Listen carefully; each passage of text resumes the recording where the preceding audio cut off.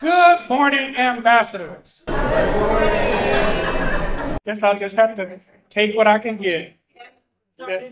That's all right. I love you.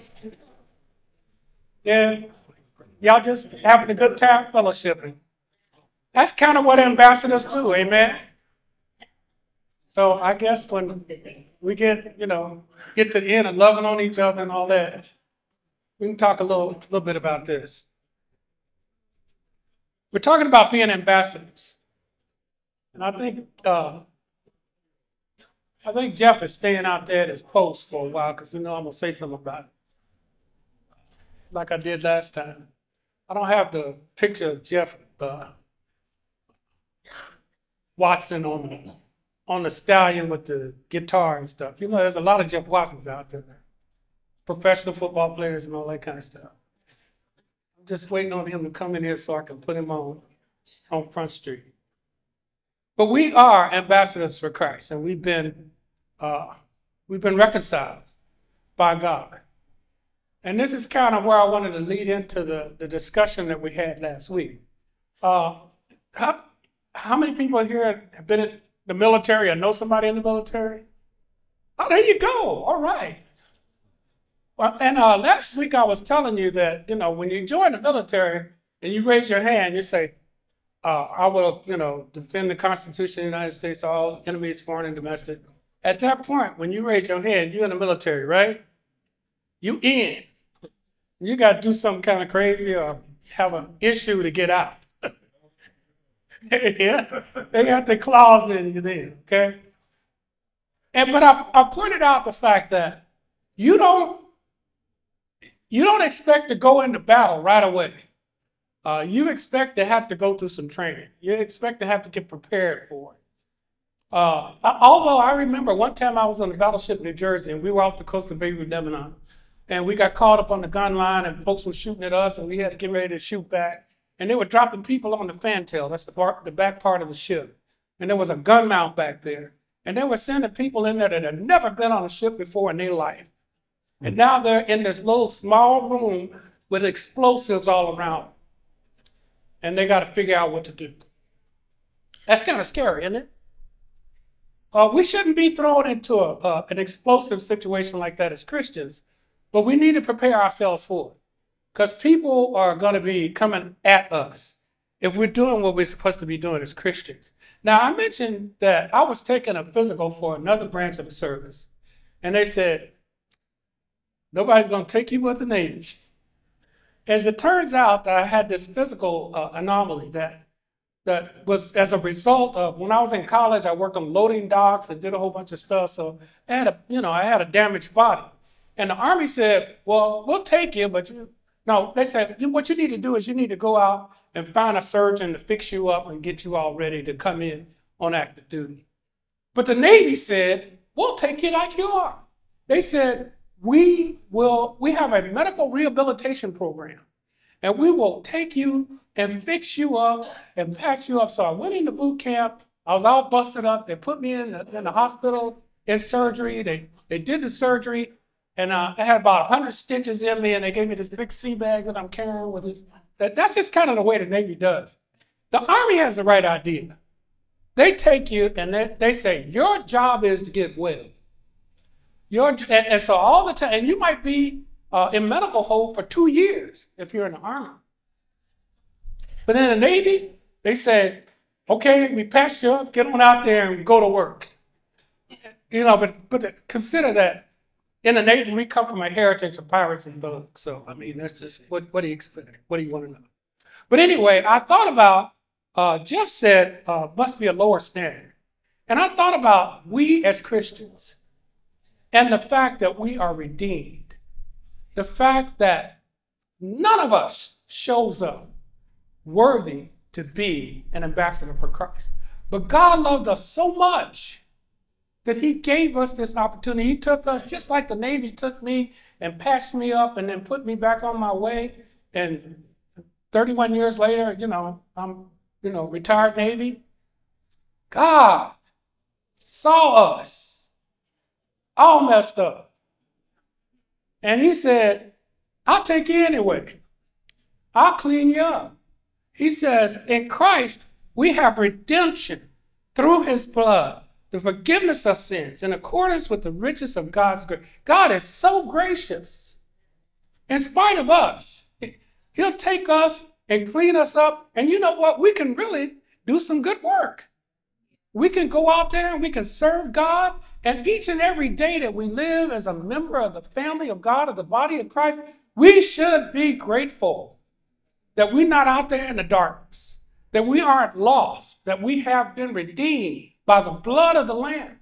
God loved us so much that he allowed Jesus to make a perfect sacrifice that we could get cleaned up. Christ redeemed us from the curse of the law by becoming a curse for us. For it's written, cursed is everyone who hung on the tree. As was mentioned, I don't know if it was mentioned this morning, you have so many conversations with people, but the fact is that crucifixion was not a glamorous event. It was ugly. Crucifixion is not for wimps. Crucifixion was the most inhumane, cruel way that a person could die. But God allowed his son to do that for us. Shouldn't we be grateful? Shouldn't we be willing to go out and say, my God is great. I want to do something to serve him. And what he wants is for everybody to come to him.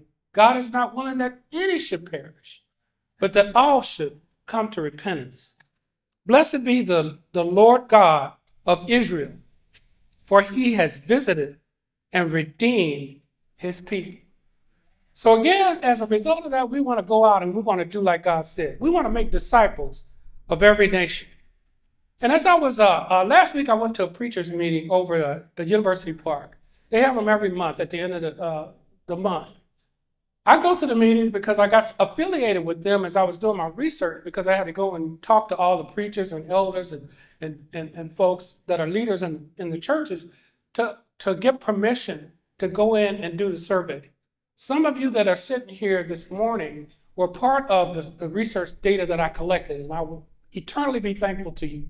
You will hear me say it over and over again because I'm grateful to you, not only because I was able to finish my program, but I actually was able to gather some good data about the body of Christ, the Church of Christ, how we build trust, how we have hope and faith and altruistic love with one another.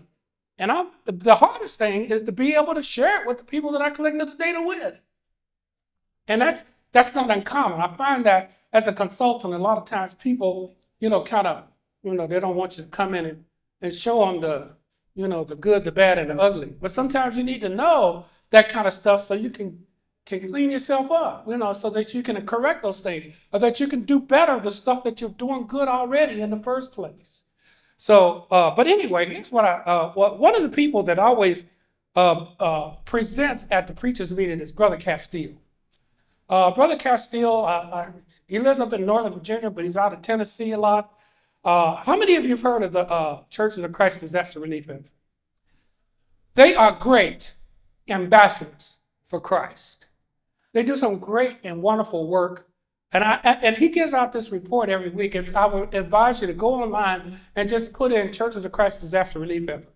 And it will tell you all the places where they've done disaster relief. If there's a tornado in Arkansas, Oklahoma, they send a big old, these long vans that has everything in it that people need: food, furniture, clothes, all that kind of stuff. And they show up at a congregation of the Church of Christ, and the people that are there can appreciate the fact that we are providing those resources for them.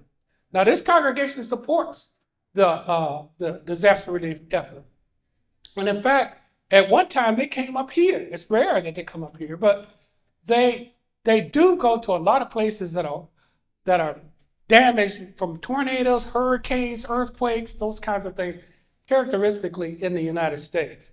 And actually, they say that they provide victims of major disasters in the U.S. with food, hygiene items, new clothing, and cleaning supplies paid for by the Church of Christ members. So that's something that we can really be grateful to God for blessing us with the resources to support that. I think there's a whole list, and you can get the report online, but they paid out over $5 million last year in supporting various different places around the country. Now, again, what they'll do is they'll go to a church of Christ in that local area. If, say, there's a tornado that touches down in Brinkley, Arkansas, they'll send a big old van there, and all those people in Brinkley, Arkansas will come to that church of Christ in that town. And while they're there, they administer to those people. They are ambassadors for Christ. They do some great outreach for them. And I'm sure that there have been many souls that have been saved as a result of that. The Churches of Christ disaster relief effort was there when no one else was available. They inspired everyone in the community to come together and to care for those in need. That was said by somebody that was in Jonesboro, Arkansas. So that's something that we can be thankful that God has blessed us to be able to support. And we can do it individually. When I go to the Crusade for Christ, Brother Castile is usually there. He was at the last lectureship that was out of Beltway. And he'll take donations. In fact, I have a miniature of this truck that's at my house that I got from my son-in-law. I mean, not my son-in-law, my grandson. Because I gave him a certain amount of money, they said, "Oh, okay, you can have one of these." He just gave it to me. I didn't ask him for it, but that's that. But anyway, if you want a truck for your grandkid or your kid in your neighborhood or something, just give them a chunk of money and they'll hook you up.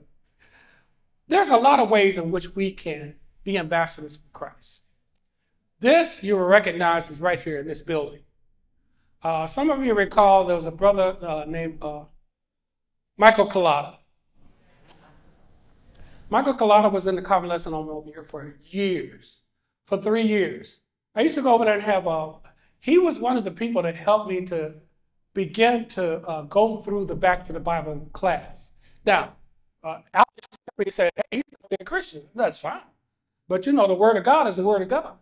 And sometimes, I would go over there and I don't know how many other people would visit him, but we would go over there and we would go through each lesson, and I enjoyed spending some time with him. Sometimes we would go over there on a Sunday and have communion with him.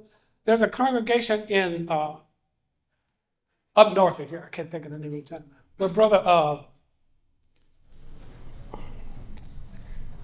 anyway, there's a congregation in the Church of Christ that visits the same convalescent home. Brother Edo Freeman.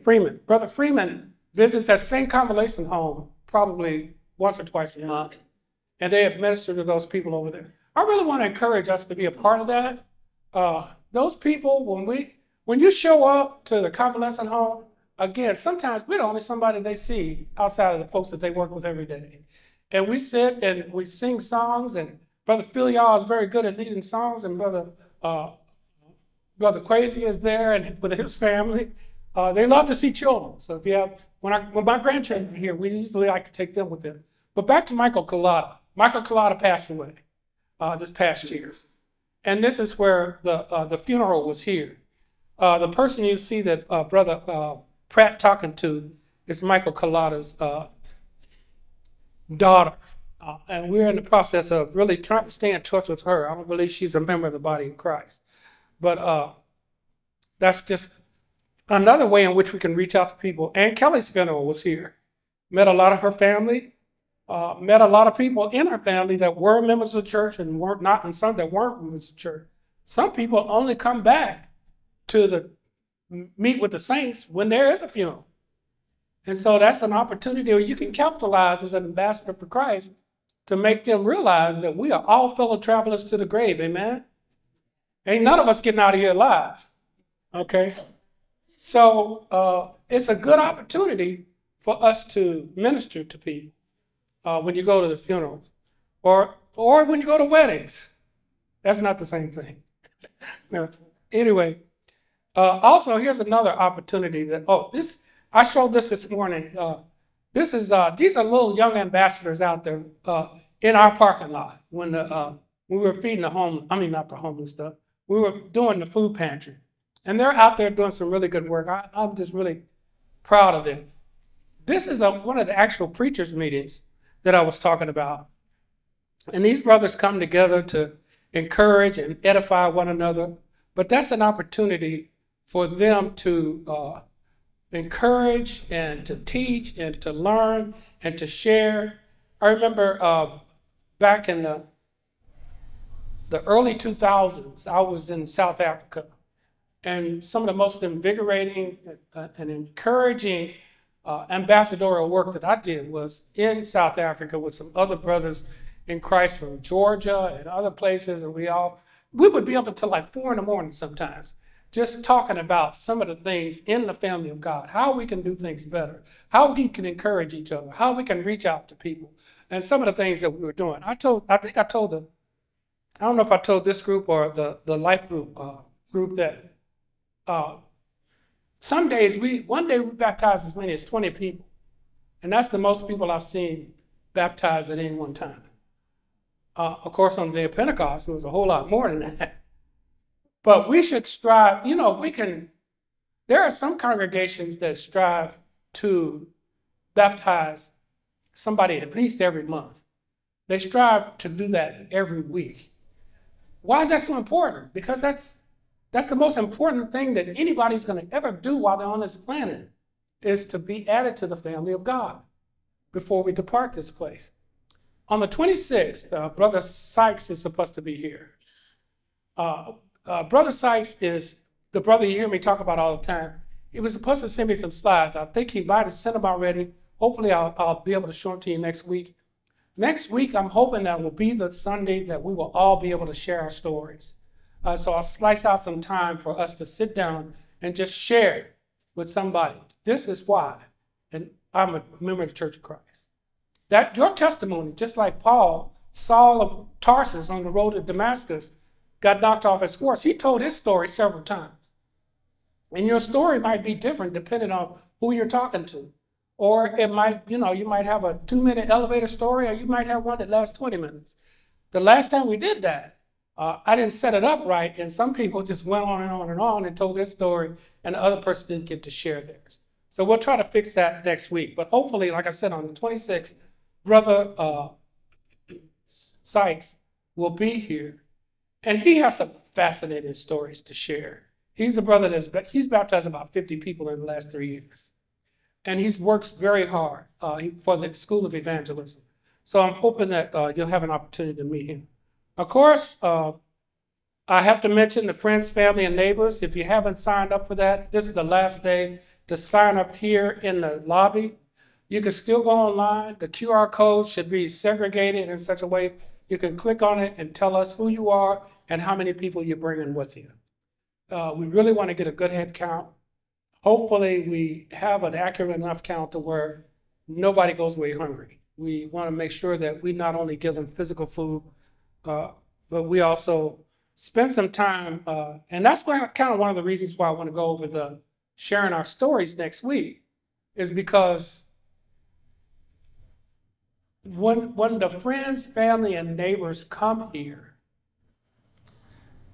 this is a major relationship building exercise for us as a family.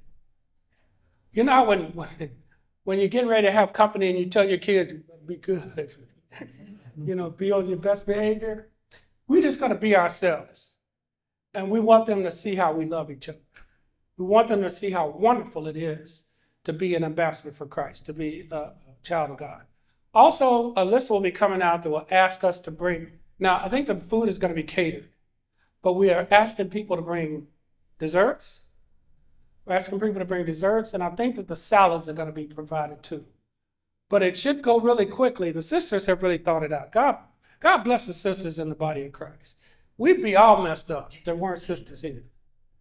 They have thought it all through, and I think that they have figured it out in such a way that you'll be able to come, you get your meal, you move on, and you don't have to stand there and go through a whole bunch of stuff. I'm going to move through pretty quickly. The meals will be prepackaged for those of you who are concerned about, COVID or any of that kind of stuff. But we also need some servers. So if you feel like you can be free that day, some of the things will be served up. See Naomi or see any of the sisters that, they're going to be a part of that.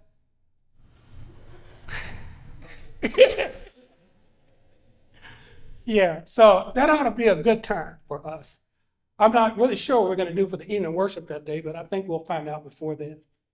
But it's important for us to realize that we encourage you to bring your guests to the 10:30 a.m. service. If they come to the 8 o'clock service and they split up and they go, and they don't want to stay for Bible class, then we would have lost that opportunity. So for the opportunity for us to really have fellowship with them, to really get to know them, and that day, when we have those guests here, they should talk to no less than a dozen people here. Now, I know some people get kind of overwhelmed, and we'll have a class on that, hopefully, before they get here, about how to, to not overwhelm people. But anyway, friends and family, I talked about the door knocking campaign. That's way in September. We look forward to being able to do that. And we talked about how to keep our family intact and to be retaining members. And we looked at how do we do that. And we determined that the more ways that we engage people, the better. I mentioned the health fair yesterday. People were really encouraged by that. We were glad that I saw a lot of our sisters that were getting up. And in fact, this is it right here. You recognize anybody on there? You can see the back of her head, right? Anyway, it was really good to be there with the saints that were from congregations all over the area. And this was actually the event. They had a lot of really heavy hitter speakers. I got into the class that was the art therapy class and some other stuff. Oh, here it is. Got them, caught them. They were there at the fellowship. And as you can see, there's a whole lot of people there. Don't they look happy? They were there happy having that fellowship. A lot of people that weren't able to be there because they were here doing the food pantry. God bless you for those of you that were here, holding up the fort and making things happen and bringing it together. Brother Bob is the deacon in charge of that now. But we talked about all the different ways in which we can reach people. We talked about the radio show. And this morning I mentioned in the sermon about the fact that everything that we do at some point should link to bringing people to the body of Christ. One of the things that we're going to do this coming Saturday is a street festival. Like I said, there's sign-ups out there in the lobby. I don't know what side are they on, please? I think they're on this side. Don't get confused with the sign-up for the 19th Friends and Family and the street festival. I think that there's a need for a setup team, a teardown team, but anybody can come throughout the day. If you can just come for one day and pass out flyers and just be there as a member of the body, fellowship with those that are there. I think we're just going to put up one tent. So let's take advantage of the opportunity that we have to be ambassadors. There we go. We need a setup. That's going to start really early in the morning at like 5:30 or something like that. By 5 p.m. we should be able to finish the setup. Okay. So we probably need some people that that can get up in the morning. The hardest thing I do in the morning is get up. So I'm not a morning person, but I could, 30-some years in the Navy, it kind of forces you to, adapt to that and do it when you need to. We need some people that are going to be tearing down and then all day long, just out there doing tracks. I think we're going to also be passing out water, so you can kind of be there to pass that out and stuff. This is something that's coming up in June. Yeah, June the 8th. June the 8th. And I think everybody that's participating in that has been assigned.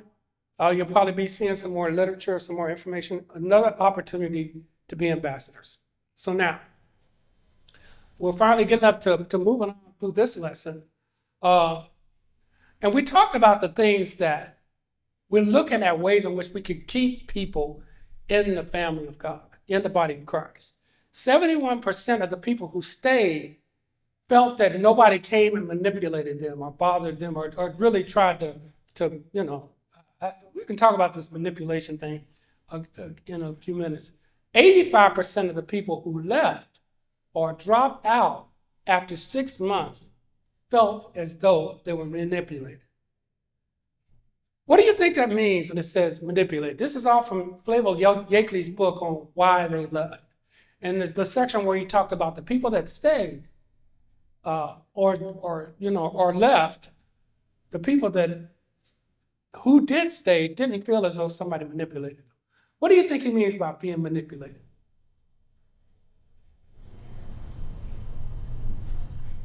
Yes.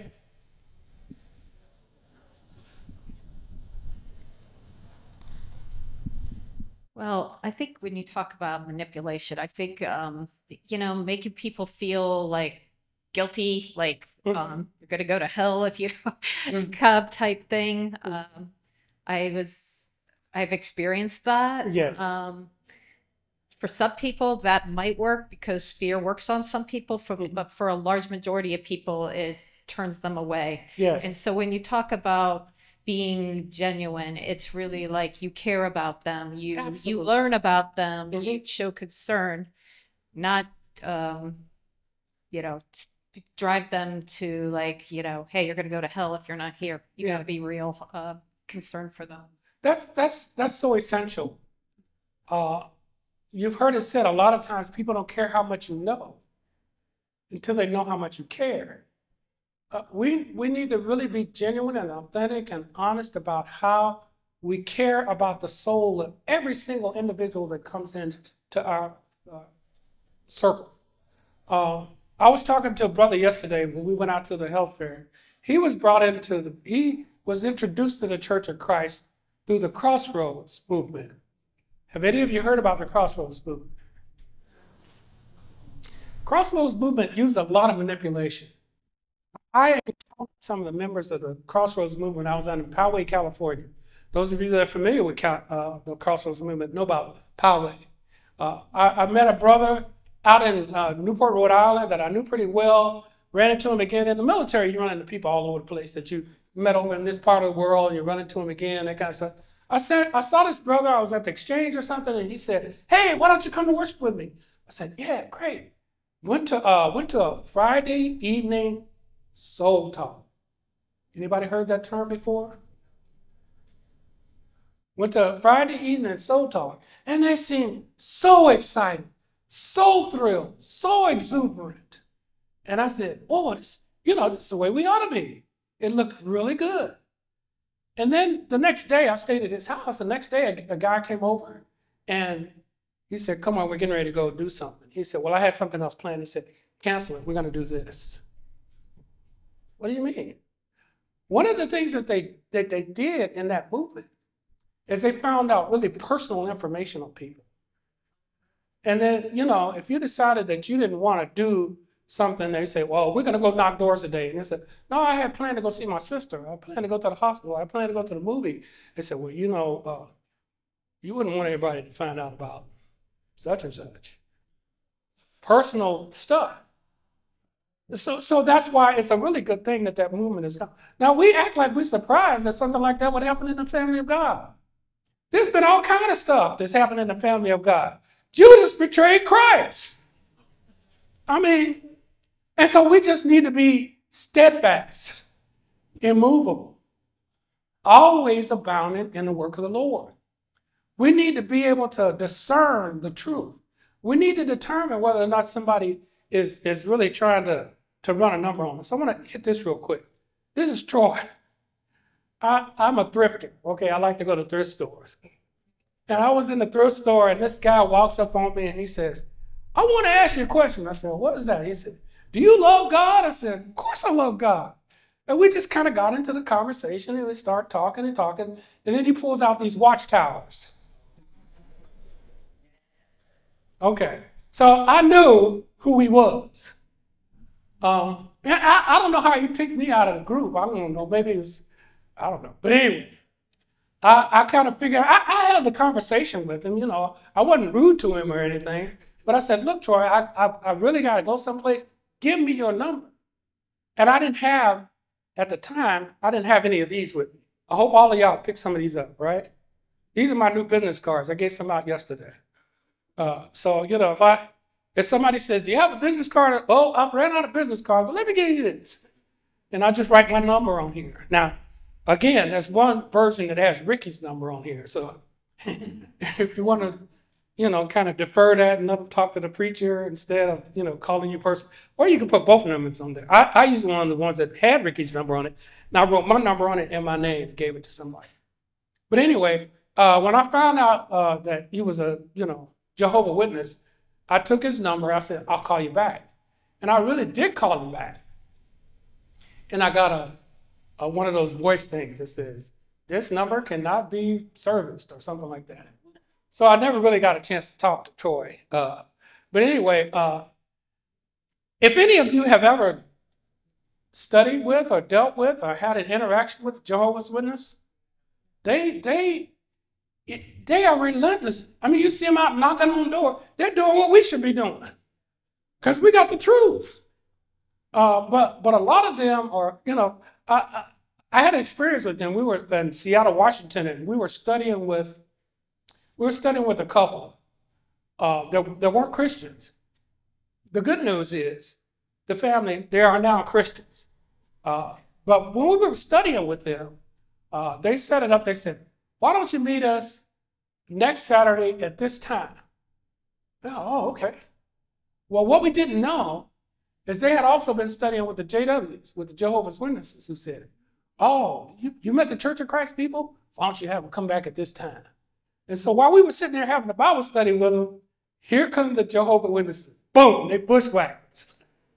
They popped in on us while we were having our Bible study with them. I think we were using open Bible study or something like that. But nevertheless, that felt to me like manipulation. That felt like they were kind of like trying to set us up instead of being genuine and open and honest. So again, like our sister said, you should be genuine. You should be for real. You should be honest. Not necessarily a salesperson. Just get them to see who you are as a child of God. That's your greatest message right there. And don't come across as, when I say non-Jersey, I don't mean to offend anybody that's from New Jersey or from New York. My son lives in New Jersey, and he's cynical about everybody. He approaches a lot of people like they're going to try to put their hand in your pocket, right? And so he's just kind of like, because a lot of times people can be kind of crafty and so forth. So, it's not one of those things where like, you do genuinely want to at some point get a non-Christian to sit down and have a Bible study.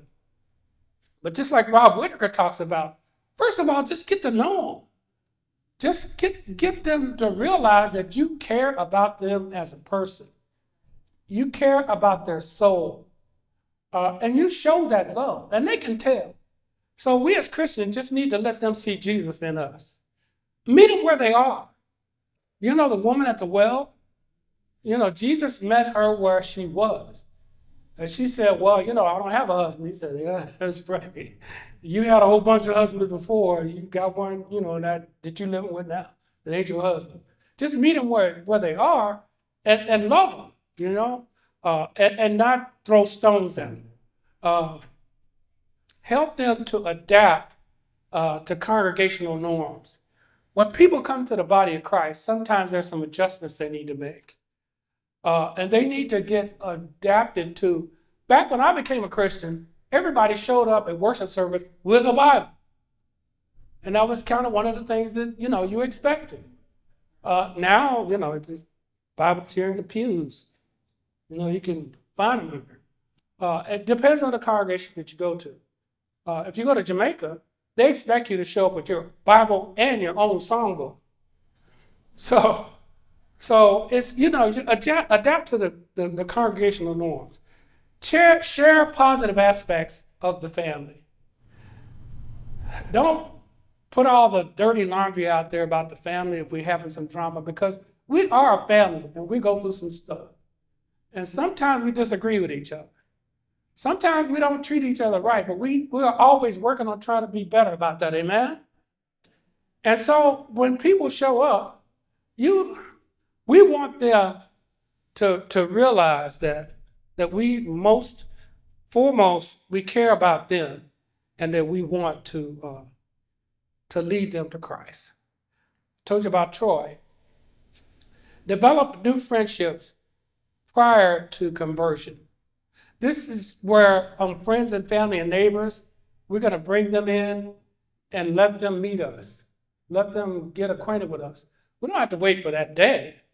I mean, whenever you can introduce a non-Christian to a Christian, that's a plus. It should be a plus. So if you can look at some of the things that are, how many of you read How to Win Friends and Influence People? It's a Dale Carnegie book. When my kids were growing up, I told them, I said, I'll pay you $10 per chapter to read this. Couldn't get them to do it. Couldn't get them. And there's some real good stuff in there. It's just, some chapters just say, smile. Just smile at people. There's something about when you smile at somebody, a lot of times they'll smile back, depending on what they're going through. But anyway, I try to get my kids to read How to Win Friends and Influence People, and they weren't interested. But when they got into business, when they got into, my son was a product marketing internet marketing executive. And what do you think was the first thing they told him to do? Go read How to Win Friends and Influence People. And he was paying them money to do it. And I would have paid him. Again, sometimes just be pleasant, smile. If you can remember people's names, this is something I have a real hard time with, but there's techniques that you can use to remember people's names. You know how it feels when somebody remembers your name? I remember when I was in Bloomington, Indiana. I was in school. I was doing a residency. And I went to this church. Uh-oh, it's buzzing. Is that you, Joe? Okay. Okay, 5 minutes. 5-minute countdown. I think it's a good story. I was in Bloomington, Indiana. One day I got an opportunity to go to 3 different congregations. But the congregation I went to that morning, I got there, and all the elders were lined up in the front, in the lobby. And as I came in, they were, shaking each one of the elders' hands. Oh, okay, that's kind of nice. Went in, sat down, had a great worship service, went back to the campus where I was doing my residency, and I wanted to come back for evening worship. Well, I came back at the time that I thought it was, and I was pulling into the parking lot. The parking lot was at the back of the building. So you pull into the front, you go down this long lane, and as I was pulling towards the parking lot, I saw this guy running. I mean, he wasn't really running, but he was walking at a very brisk pace to get up to the building. I said, oh man, I must be late. I wasn't late. He was just anxious to get there. He was just anxious to be with the saints. I thought, wow, that's pretty nice.